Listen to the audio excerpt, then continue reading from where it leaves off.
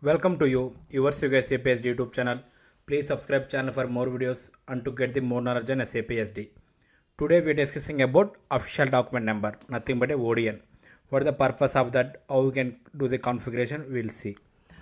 Till now I uploaded many videos in S4HANA, like a difference between ECC and S4HANA, activate methodology in S4HANA, BP configuration in S4HANA, and create management in S4HANA. Okay, now official document. Next class I'm going to cover settlement management, BRF plus. Okay, and small changes, pricing tables and status tables. Already I covered difference between ECC and S4, there I covered. Okay, you can see those videos to get the knowledge on SAP SD S4 HANA for interview purpose and for your career growth. Okay, we'll see the today's class official document number. What is the purpose of that? Official document number is used for documents such as invoices that are issued to the customers, vendor invoice posting, and also presented to the tax authorities. Okay, after GST introduced, okay, for GST filing purpose, we are going to use these official document numbers. Now we'll see the configuration. We have total six configuration steps is there to achieve this process. Okay, ODN configuration. So we will see the step by step how we can do that. The first step is we need to maintain document class. This is the table, maintenance table in SM30T code. In this table we need to enter, under this table we need to maintain data like this. Okay, we'll copy the table, we'll go to the T code SM30, paste here, click on edit, enter your country, go to new entries, S2, ODN document class. Okay, next step, assign. Okay, this is the next step. What is the next step? The same SM30, enter this table, maintain this data. Same point of view, SD point of view, same the config is the same. Okay, so here what we are doing, we are going to new entries, we are entering our billing type, document type, under class whatever we created, S2 we created, right, that S2 class, and C. Okay, this we need to maintain the data. Okay, point of view, they will enter their mirror documents, and FI point of view their documents. So for all the people the config is the same. Save. What is the third step?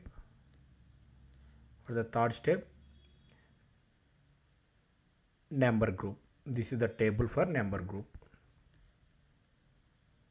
Again go to SM30, same SM30, paste the table, click on edit, go to new entries, SM02. This is the ODN number group. Save. So before activate this configuration, we'll run the one process, we'll run the one normal process, we'll see how it will behave before configuration, after configuration how it will behave, we'll see the difference now. Okay, so before configuration we'll create an order delivery invoice, we'll see the difference. Okay, now I'm doing delivery for the sale order.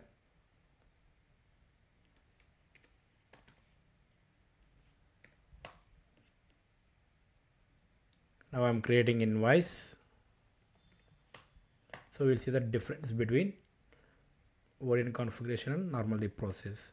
If you go to VF02, go to a header, if you see the here system given same invoice number, right? If we go to accounting tab, same the reference number as same invoice number. Okay, now we'll do the configuration. How many steps is complete? 3 steps completed, right? The fourth step, number range. This is the T code, this is the object name. This object name you can copy, go to the T code SNRO, go to the T code /n SNRO, object name you can give here, Okay, click on change. Sorry, this one, table interval editing. Number range, what the number range? SM02, right? SM02 number group we created at that one. Intervals. So I'm taking Z2, Z3, whatever is that number range. So year 2023 from so we'll take 787 series.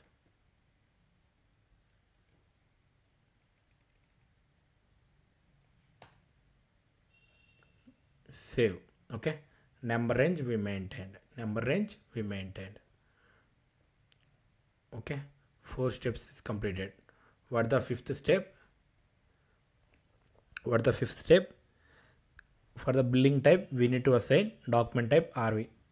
For billing type we need to assign document type RV. Go to VOFA,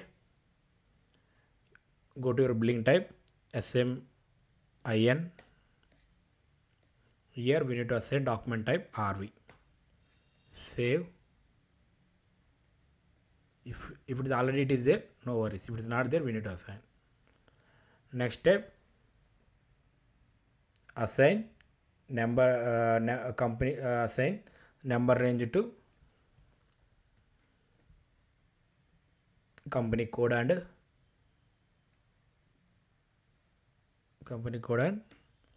group number group. Okay, same, go to SM30, paste the table there, click on edit, go to new entries. What is the company code? SM10. And what is the next? Business place. What is the business place? Same SM10 only. Document class. What is our document class? S2. And date, it is valid from this date to this date. Okay, prefix, nothing but a before number you want any letters we can give. For example, if I give YU, so before number we given 87 series, right? Before 87 YU 87, like that will come. Okay, number group, what is our number group? SM02. What is the number range? Z3. What is the number range? Z3. Okay, save. 6 steps is completed, right? You can note down the configuration steps and tables.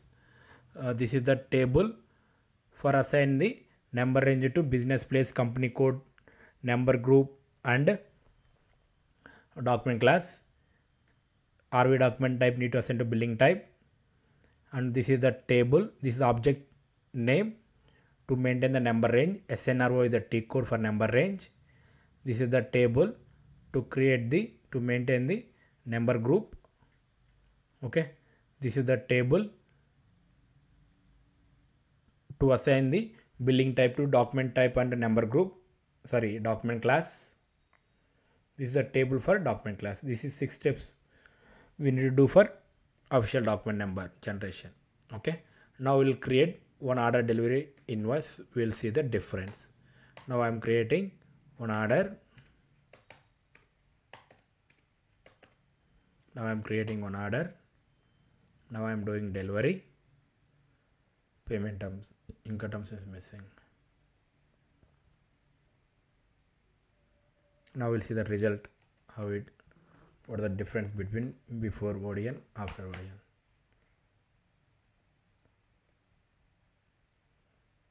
Now do the delivery.